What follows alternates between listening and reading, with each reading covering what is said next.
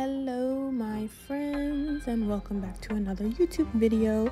Today, as you can see, my friend has purple hair, and it is only right I use the purple BTL line braiding gel by Edge Effect brand. This has a number 4 hold, so it's not as strong as the number 5 hold, but it does the trick and it does last him, I believe he told me, about 3 weeks.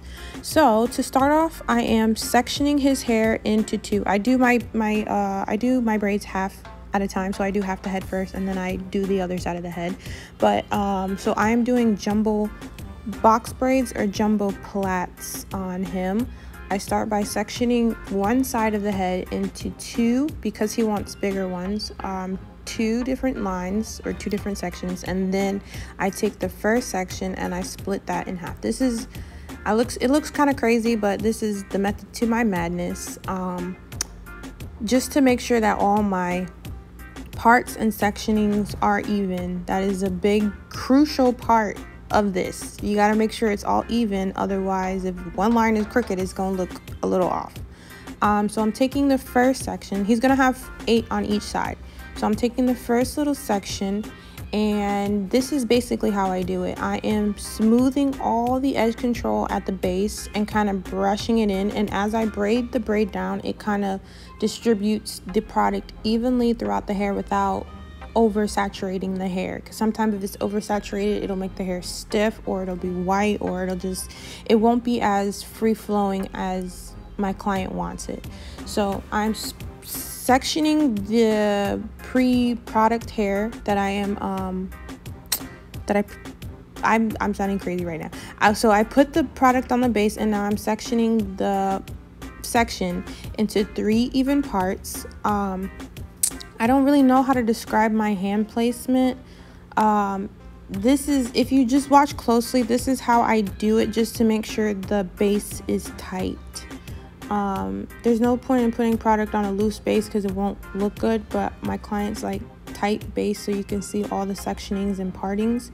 But that's how I start the braid, and then I braid it all the way down. And when I get down to the bottom, I have a different technique that I use. Sometimes if the hair is dry, you can, add more product as you go down. Don't be afraid to use your product, but also be conscious of using too much product. So as you can see, I tuck the end of the braid and then I band it. So what this does is prevents like that fluffy leave out. If your clients have thicker hair or curly hair or dry hair at the base, sometimes it can look a little wild at the ends, split endwise. So this is what I do. I just tuck the hair, fold it underneath, and I band it. So I just realized when I showed you guys the product on my middle finger, it looked like I was flipping you off, but I wasn't doing that. I was just showing you guys the product. So this is generally how much product I use per little section. Like I told you guys before, I just smooth it onto the base or the root of the hair, and then I smooth it or brush it down a little bit, and then I take the little section I made and part that into 3. I try to get it as evenly as possible. It doesn't have to be perfect. As you braid over time, you can tell if it's not even. One braid might be one section might be a little bit bigger than the other, and that's an easy fix. So as I take the 3 little sections, and now I'm looking at it, I braid overhanded, and then I tuck to braid, I think underhanded. Is it? No. Yeah. So no, it's still overhanded. Okay, so I braid overhanded, and I typically, no, it's underhanded, but it looks over. Okay, so I braid overhanded to section, and then I tuck it underhand to make sure that the braid is tight, going all the way down. So as you can see, he has split ends. That's common in a lot of clients. You have to figure the sun does a lot of that damage to the hair. It's inevitable. You can condition it, of course, but split ends are inevitable. So what I do, instead of just cutting it off to lose length, I just try to add as much product as I can without it being too much. I smooth it down, and then I tuck using the tuck method, and then I band it. Sometimes if you don't put enough, or like if the band looks like it's gonna slide off, I do double band it, just to prevent that and ensure that his style will last long, or as long as he wants it to.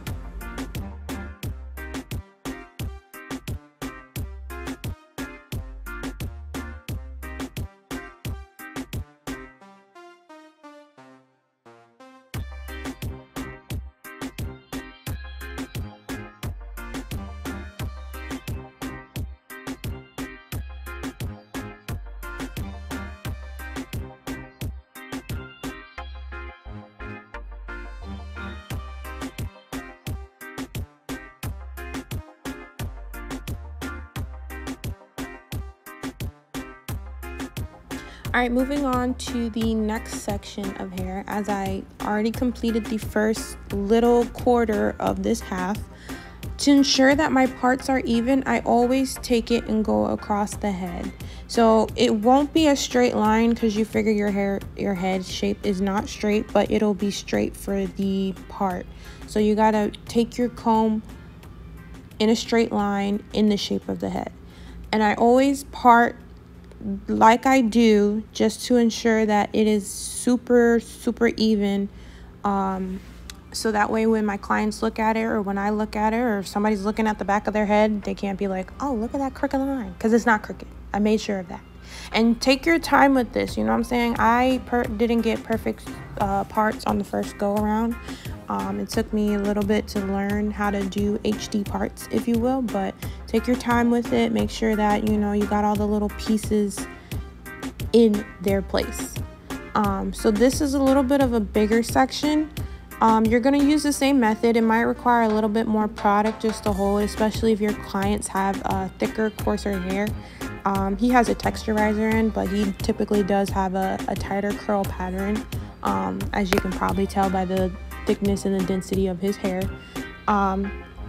So this is a little bit different. As you guys saw before, I was kind of braiding them sideways, but I didn't want to braid this one sideways because it's not going to lay sideways. It's going to lay more flat.